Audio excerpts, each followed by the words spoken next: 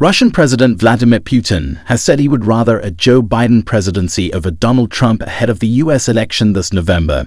Mr. Biden was the more experienced, predictable person, he said in remarks sure to raise eyebrows.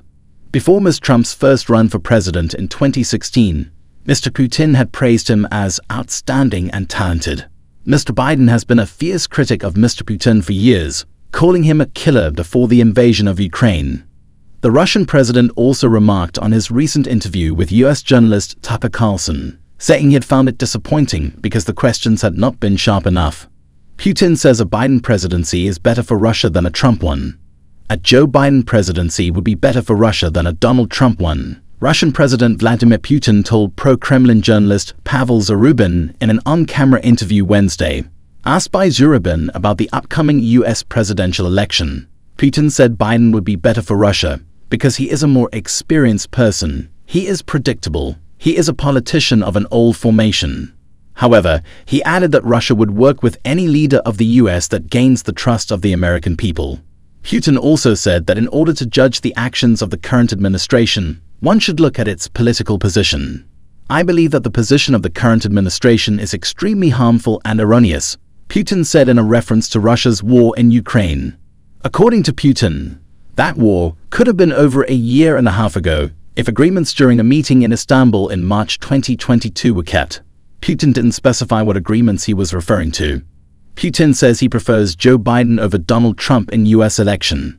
Vladimir Putin has said Joe Biden would be a better US president for Russia than Donald Trump and dismissed concerns over his counterpart's age and acuity for the role.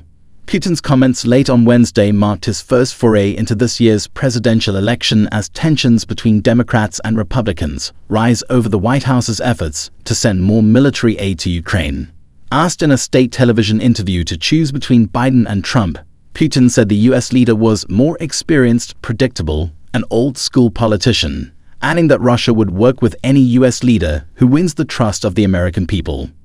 The Russian president's comments came a day after Biden accused Trump of having bowed down to a Russian dictator, as he urged Republicans in Congress to defy Trump and back more funding for Ukraine.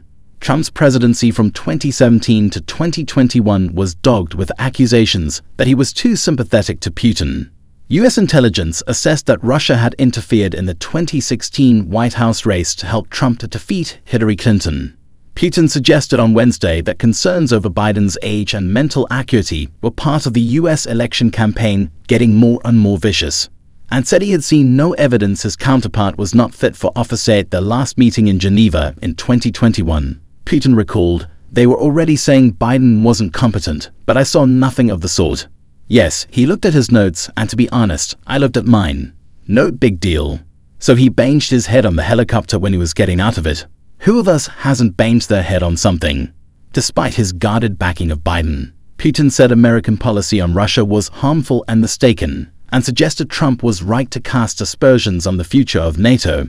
The US has provided crucial military and financial aid to Ukraine since Putin ordered the full-scale invasion of the country 2 years ago, but is struggling to secure congressional support for a new $60 billion round of funding amid a wave of Republican hostility led by Trump. The former US president, who is all but certain to challenge Biden as the Republican nominee in November, said last week he would encourage Russia to do whatever the hell they want to NATO countries that did not meet defense spending targets.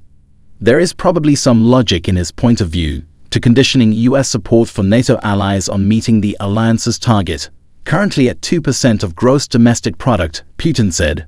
There is no logic from the Europeans' point of view. They want the US to keep carrying out some functions for free, as they have done since NATO was founded. If the US think they don't need NATO anymore, then that's their decision, Putin added, saying that Trump had his own views on how US relations with their allies should develop. Please don't forget to like, comment, share, and subscribe to my YouTube channel Trend Gossip News. Thank you for watching.